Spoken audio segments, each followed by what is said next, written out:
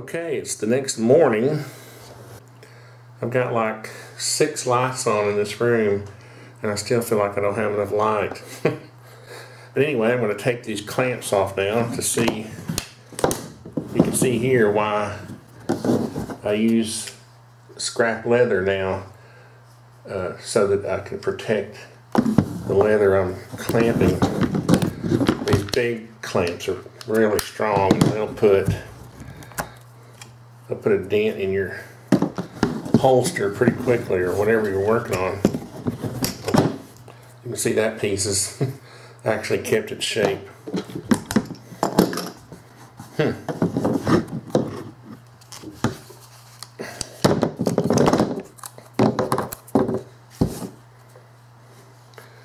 Not sure what that is. What's coming off, it looks like. I might have made a mistake there. It looks like part of the finish on the handle came off and kind of stuck to the leather, but as you can see, it's keeping its shape, and that is a good snug fit. As a matter of fact, it'll have to wear in. Hopefully my pistol is not rusty. Wow, as you can see, when that leather dries and you've shaped it, those little indentations, see, will grab that trigger housing, that inside the trigger guard. So I'm happy with the way that has turned out. I was really kind of concerned that maybe I was going to have to put a strap around, to hold it in. And I still may do this. I still may put a strap around it, let in, over here, and maybe with some Velcro. I don't know. I may try it without it. That's something I can add to it. That's the wonderful thing about making things with leather yourself or with any material. You can alter it. There's always a modification you can make, right? But now it's time to think about stitching. And so what I want to do is figure out a nice little pattern right around in here. It should be pretty simple to do.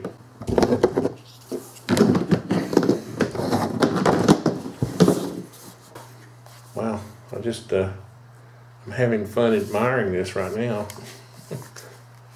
I mean, it's kind of rough looking, but man, the retention is great. I'm really happy with that so far. I guess I need to quit playing and get to stitching.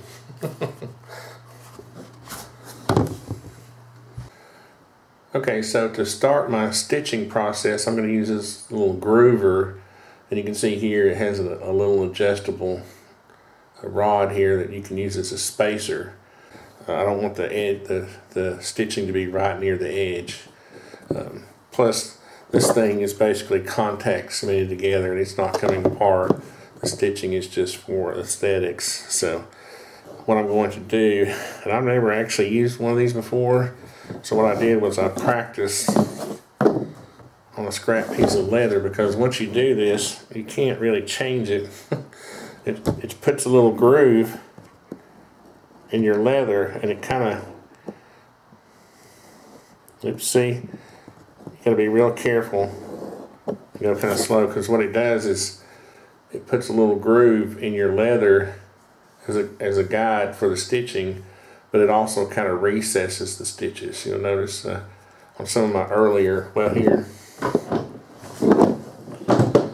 some of my earlier work, you'll see the stitches really kind of stick up, and that allows things to rub on them, and they're not recessed. I just did this in a hurry. It's kind of an experiment. I still like it though. It doesn't get a lot of use, so I'm not worried about it. Hopefully this holster is going to get a lot of use, and I want my stitches to be kind of protected. So what I would suggest is just going really slow, and my stitching is going to start right about here. So I'll try to do this so you can see, but at the same time I gotta make sure I get it right.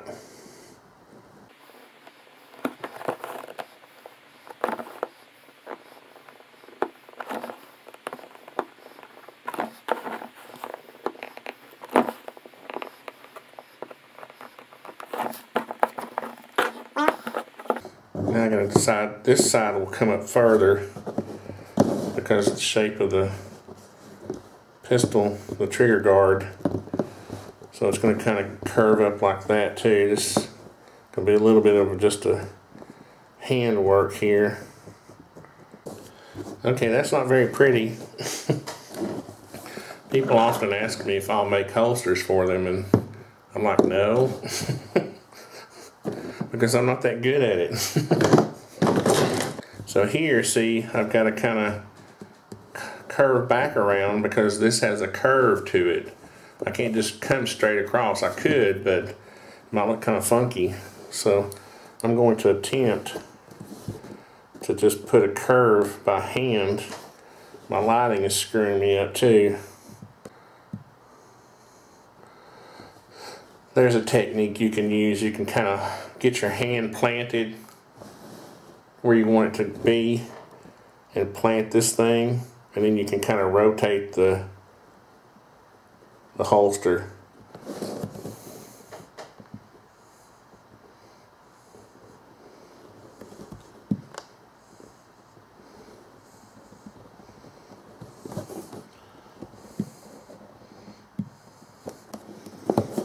So that's not perfect, but it's good enough for me.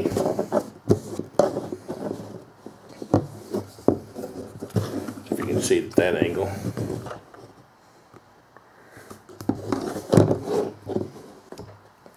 Okay, the next tool I'm going to use is just a little guide, a little wheel that has points on it, and it helps you lay out your stitching, your stitch spacing.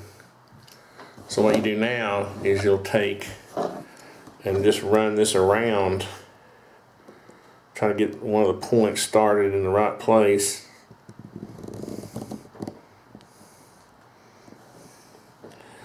Again, my lighting is kind of screwing me up. It's not exactly where I want it to be.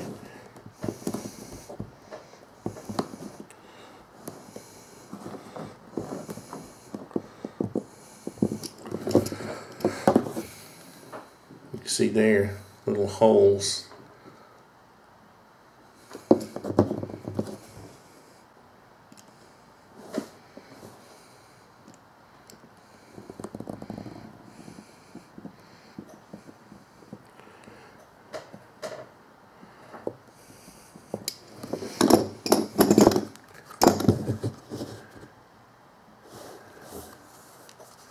So I got a little scratch. I'm not sure how I did that little scratch right there, but I could probably work that out with a piece of wood. You can see here my edges aren't exactly perfect, and that's why I'm doing this stitching in a bit so I can take it to the sander and run it around and try to fix these edges. Alright, so now I'm going to drill some holes. Okay, to drill these holes, we're going to use a little drill bit, basically the same size as the sewing awl.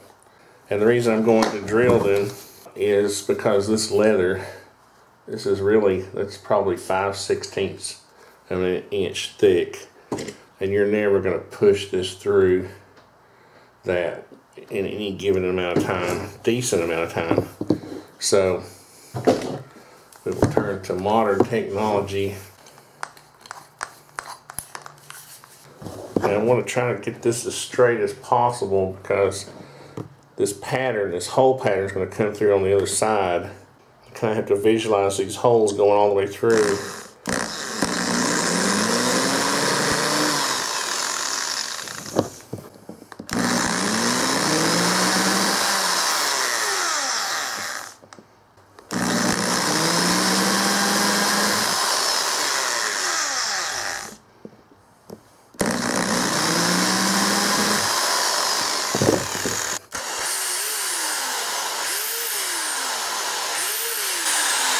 Sure, when you're doing this, you don't drill a hole in your finger. I've actually done that before. Keep your finger out of the way on the back side.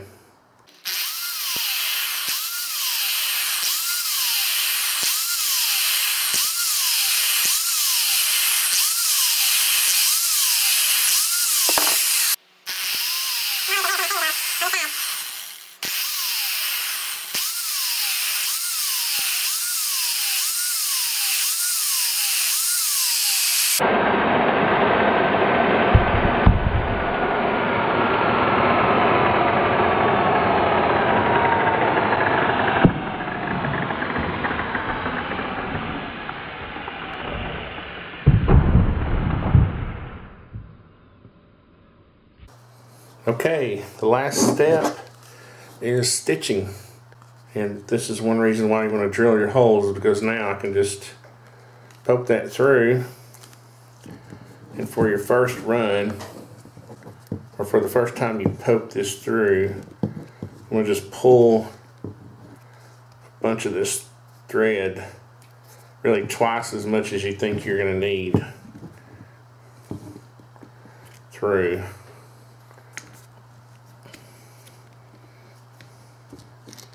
So if you're visualizing this, thread going around, make sure it goes around 2 or 3 times. This thread's cheap, but you don't want to run out. Now the other trick is not to get this twisted. I'll see if I can't show this.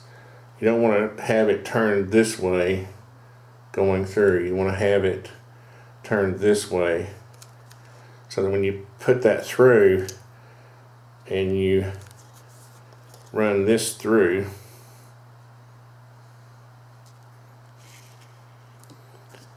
you can pull this back through. Okay, so if I had it turned this way, it would have made a loop that I couldn't get back through. So what you'll do is just keep going. Let it make that little, push it through, then make that little, pull it back, and it'll make that little loop on your needle there. Run that through and then pull that back. And after you get a few stitches going, you can pull it tight.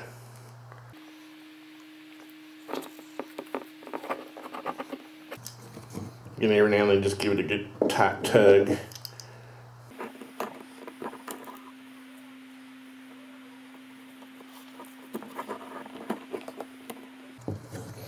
This may seem kind of tedious, but got some good music playing in the background, or you're listening to one of your favorite YouTubers.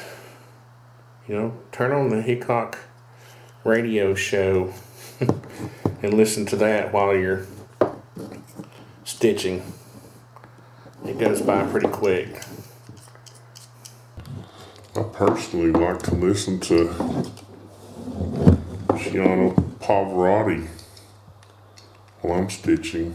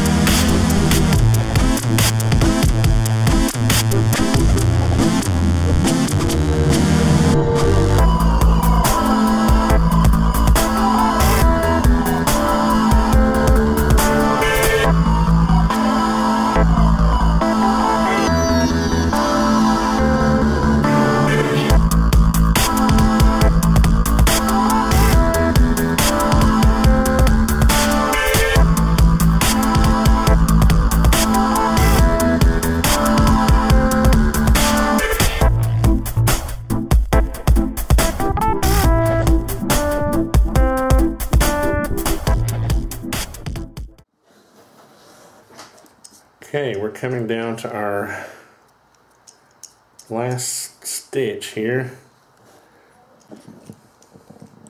So what you want to do here is let that get tight,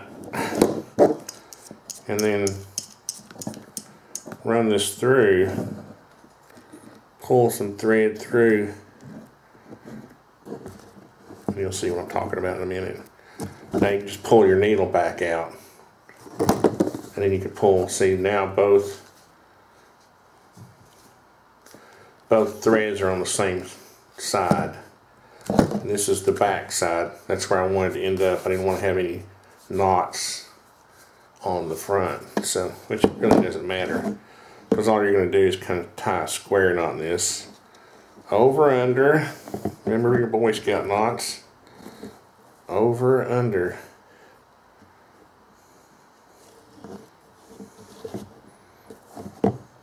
Oh, crud.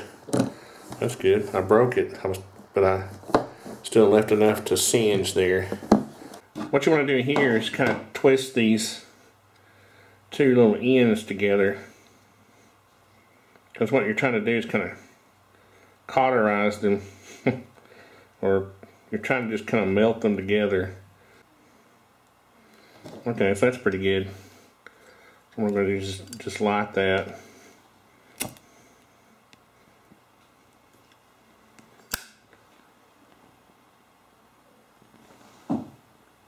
And when it gets close, just flatten it out. Just kind of blow it out and flatten it out. That's a little messy.